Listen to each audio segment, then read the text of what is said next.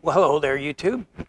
I thought of a subject I could talk about since I'm not out riding. It's a little chilly, and my kids are coming in from San Antonio today too, so I probably won't get out tomorrow.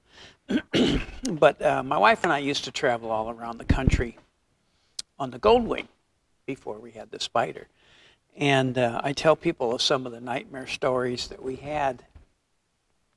But I guess I can start with the last trip.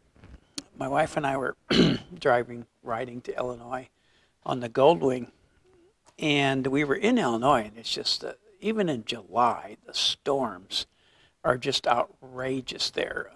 We were driving, and we ran into a tornado, and the trees were blowing across the road, and branches and everything just blowing across the road. I'm thinking, oh God, we got nowhere to go. So we just had to keep on going, and then, it's just raining like monsoon-style rain after we got through that. And then we got to another town. We excuse me, we got through it, so we stopped and ate. And by the time we ate, the storm caught back up to us again. So tornadoes are the scariest things to go to when you're out exposed on a motorcycle. And that was my wife's very last trip. She says, no more. Never going again. Then on the way home, we hit such heavy rain. Lightning was striking like 6 feet from us, like on each side, just striking and striking. Just, I told her we had helmet cams on, or helmet we could talk on. And I told her if we get hit, we're dead.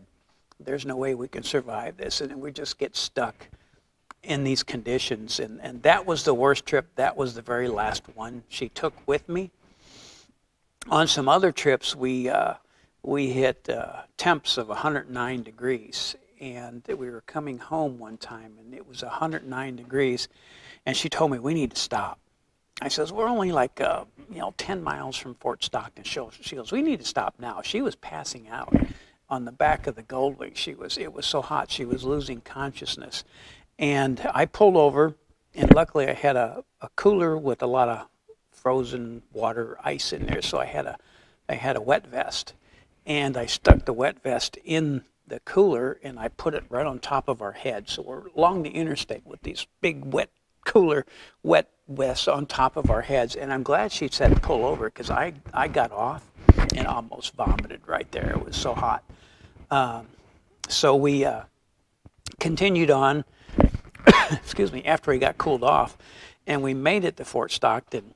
And my wife had to go sit. I went in the freezer section and just stood there for like an hour trying to get cooled off because it was so hot.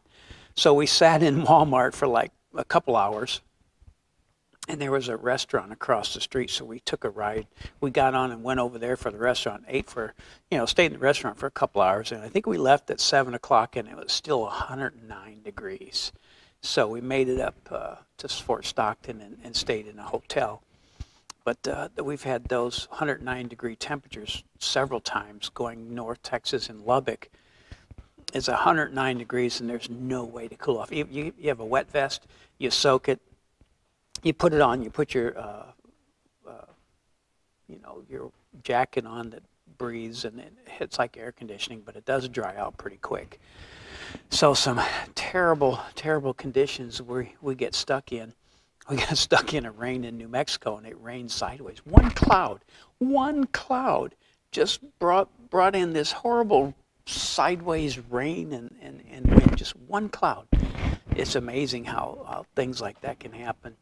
We hit some wind in Arizona. I was pulling the trailer, and I had the Goldwing again.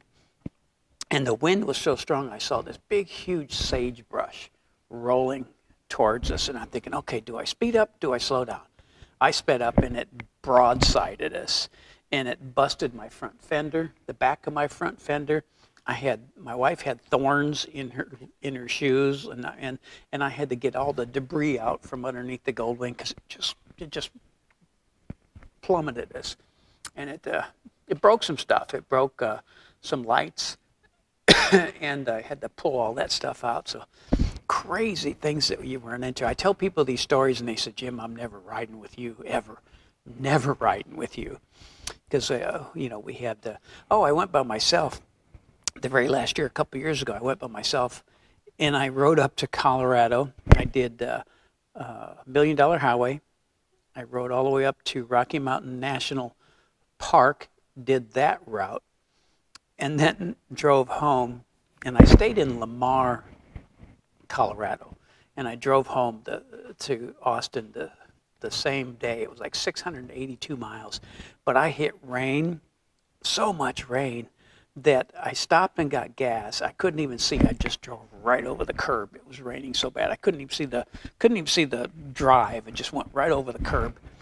Then I got down the road a bit, and I was going like 55, and I saw a car ahead of me just go whoosh, water flew out. So I moved over. I thought I'd move over to the other lane and I wouldn't hit it. Well, there was a flood coming from the field. It was like water 1 foot deep on the road. And good thing I was on the Goldwing, because it cut through it, but it just went, and I got covered in mud, completely covered in mud. I think I did a video on that. I showed it when I was covered in mud. But so I guess what I just keep going and pushing through even in this terrible weather. So I guess that's there's probably more stories too, but I just can't remember them. So I guess I'll have another episode unless I get out and ride Saturday or Sunday, maybe Sunday. Bye.